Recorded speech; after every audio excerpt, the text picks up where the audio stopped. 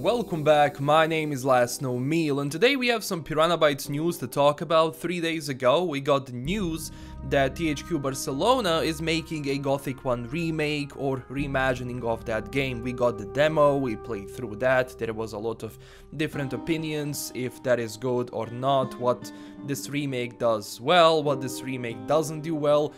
And also what I noticed in the comments is that people started asking questions about Piranha Bytes and their games. Well, as I said before, they're probably working on Helix 2. They like to make trilogies, as you saw with Gothic and recent franchise. And that new game will be announced in 2020, and it turns out to be true. Piranha Bytes just tweeted recently about Gothic 1 Remake and about their new game, and this is what they said.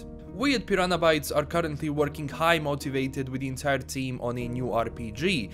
At the moment we are focused on our own work because we develop RPGs with passion and we are looking forward to show you our own game.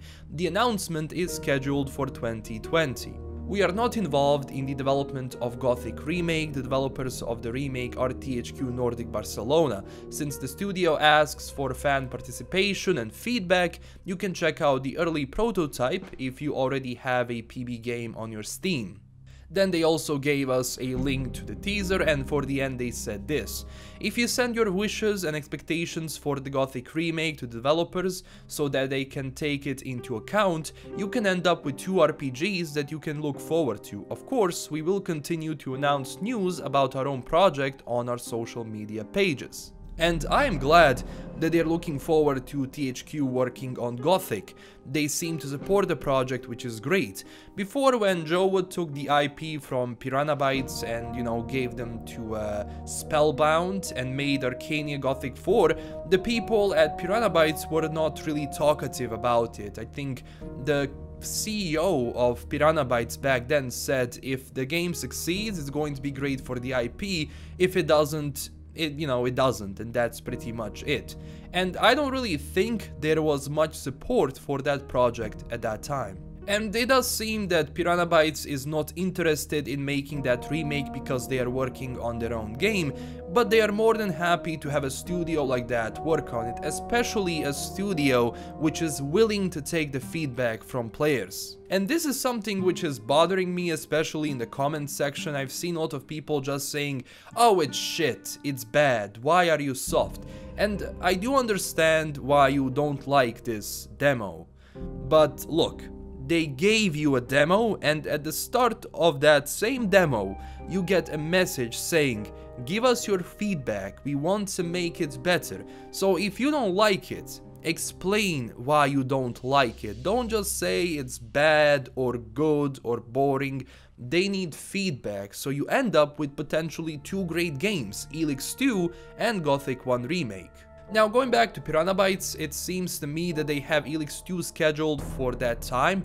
Usually when they announce a game, it's about 8 to 9 months before it comes out, so if the game is announced at the start of 2020, then we can expect Helix 2 to come out maybe at the end of 2020, but for that time, we don't know. Maybe the game is coming out in 2021. It all depends from how much time they actually need to develop it.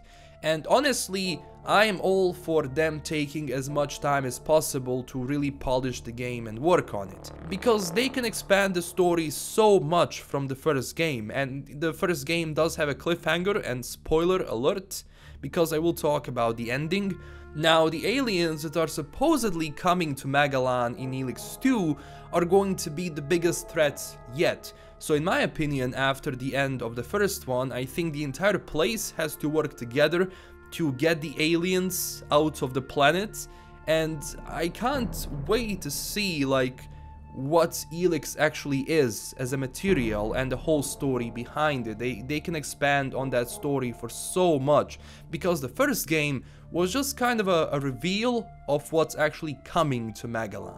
There are also a number of things Piranha Bytes has to work on regarding Helix 2, especially the combat and generally how quests feel like in the game.